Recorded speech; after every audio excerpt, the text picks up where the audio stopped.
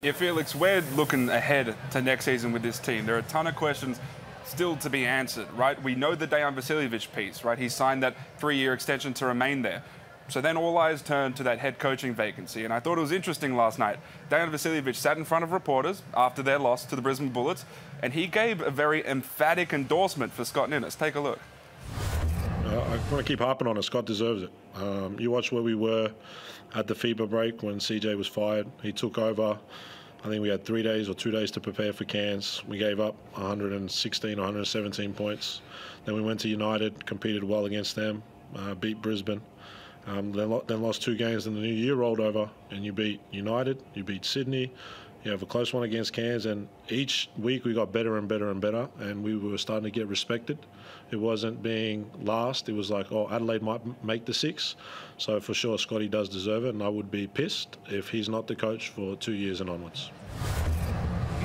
Telling comments indeed. So it appears the players want Ninnis, the fans want Ninnis. There's a couple of other people I know that wants Ninnis. Some interesting comments made by Goorjian with Daniel Harper this week on radio.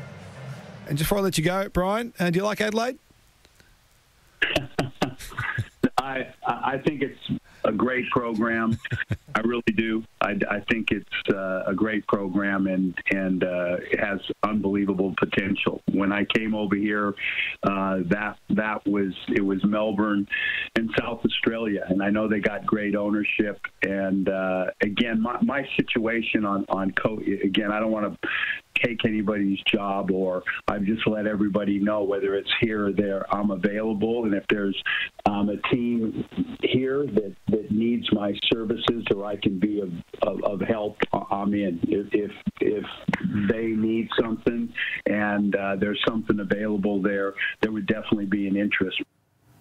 Now, Felix, fellas, I'm told that earlier this week, Brian Goorjian met with Grant Kelly, the owner of the Adelaide 36ers.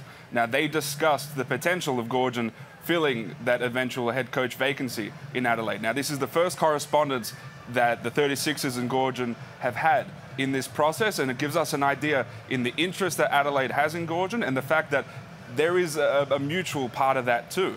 And so Brian Goorjian has done this before in Illawarra. He came into that franchise and he helped lift them from the scrap heap. And this is something that it seems like he may want to do in Adelaide. And as much as Scott Ninnis has a ton of goodwill in that team, it's a very hard thing to turn down Brian Goorjian if there's mutual interest there.